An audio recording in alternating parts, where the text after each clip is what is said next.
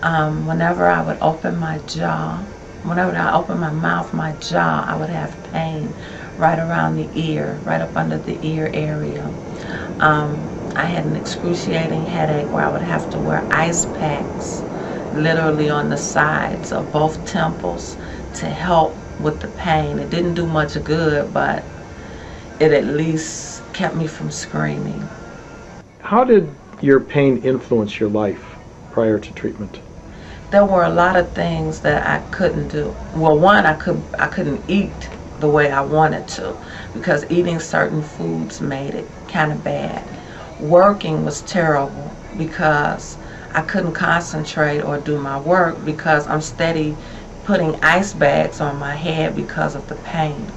So my work habits were terrible, and we don't want to talk about relationship-wise because it's hard to date when you're in excruciating pain. So that was out, and it just affected my life. It was a lot of things I couldn't do, and I was depressed because I was in pain, and I didn't know what to do, and I didn't know where to go for someone to help me. And when you started receiving relief, how did you feel about that?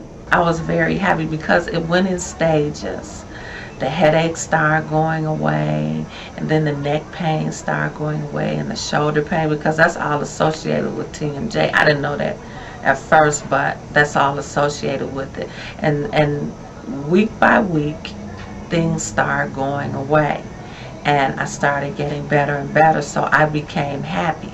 I mean, when you're going somewhere and you can get treatment, your outlook on life is suddenly better because you don't feel hopeless.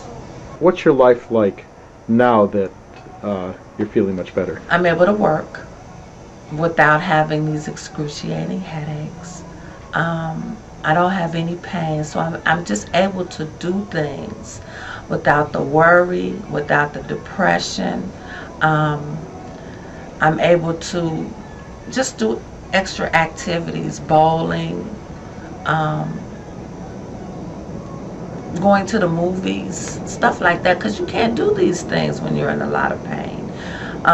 You can't concentrate when you're in a lot of pain. I can concentrate on things, and I couldn't do this. My main focus was pain, so everything else was secondary, and now it's like you can live life again.